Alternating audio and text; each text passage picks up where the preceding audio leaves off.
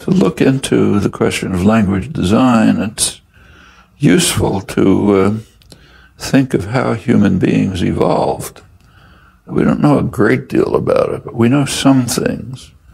So, for example, it's fairly clear from the archaeological record that modern humans, modern Homo sapiens, cognitively modern Homo sapiens, developed quite recently in evolutionary time, and maybe within the last roughly 100,000 years, which is a flick of an eye.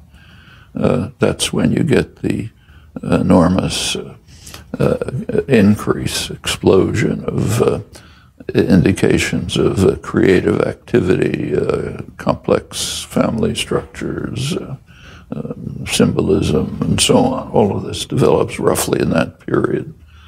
And interestingly, there has been no detectable evolution of these capacities in roughly the past 50,000 years.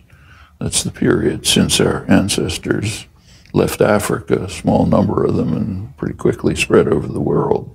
So all humans are pretty much identical with regard to cognitive capacity, linguistic capacity, and so on.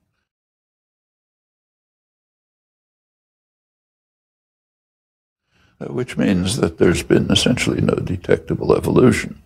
So there's a small window there where something happened, and it's generally assumed by paleoanthropologists, people who study these topics, that it must have been the emergence of language, because it's hard to imagine any of these basically creative activities without language, and language does provide the mechanisms for them.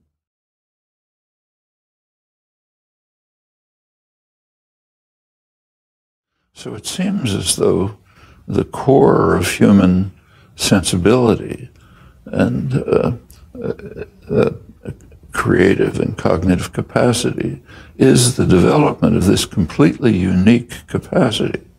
There's nothing analogous to it anywhere in the animal world. There are animal signaling systems, but they're completely different in design and use and just about every dimension.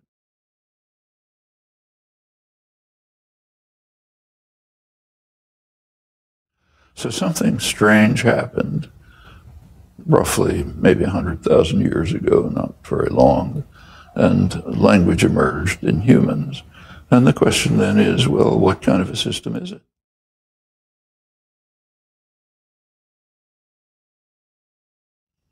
On the surface, languages look very different from one another. So if somebody walks into the room and starts speaking Swahili, I'm not going to understand a word, though I will recognize that it's a language. I won't understand it, but I know it's not noise.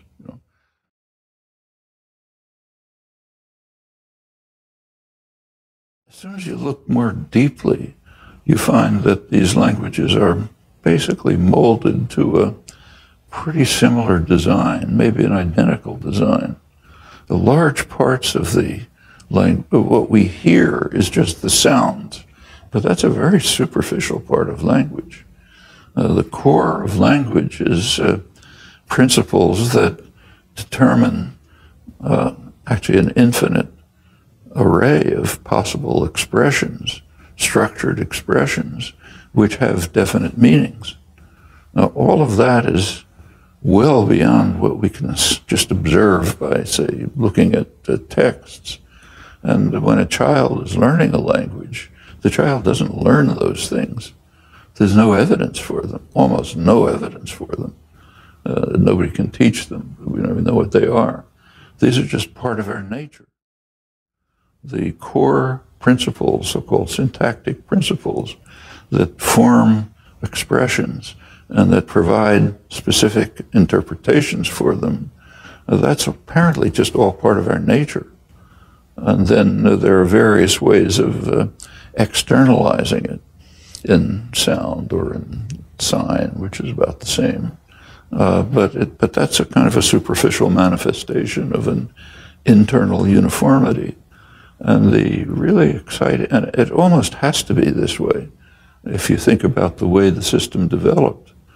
It apparently developed very suddenly, in evolutionary terms, which meant that there were very limited selectional pressures. So it probably was designed as a computational, it is a computational system. It's the only explanation for this array of capacities.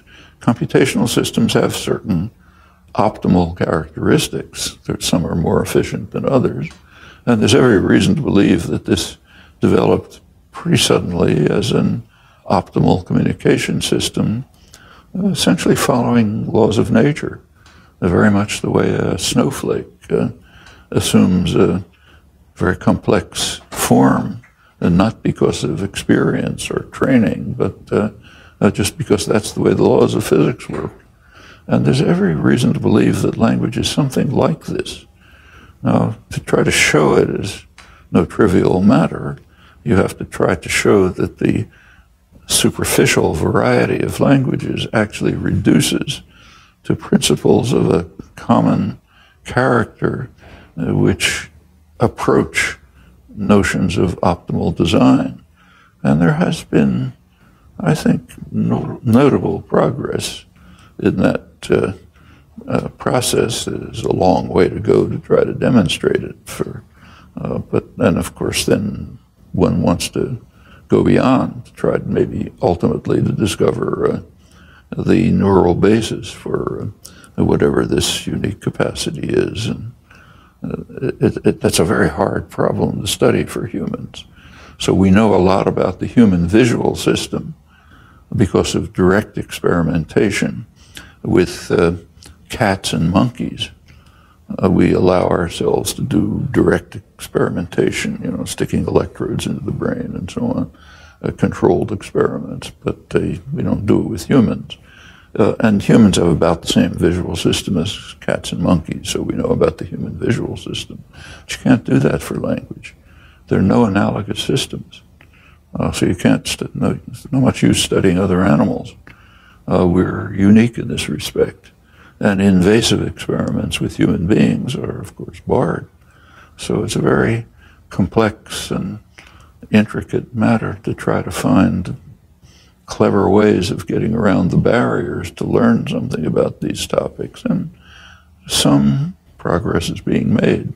I think we can look forward to a period when there will be convergence of various modes of inquiry into design of language, neural basis, acquisition, possible varieties of language, and so on. That's a crucial task for the future, which in fact is directed to the core of human nature, the core of cognitive human nature.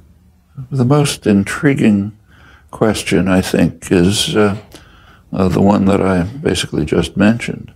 There's reason to believe that the core of human intellectual nature, cognitive nature, is a computational system which probably has something like the properties of a snowflake.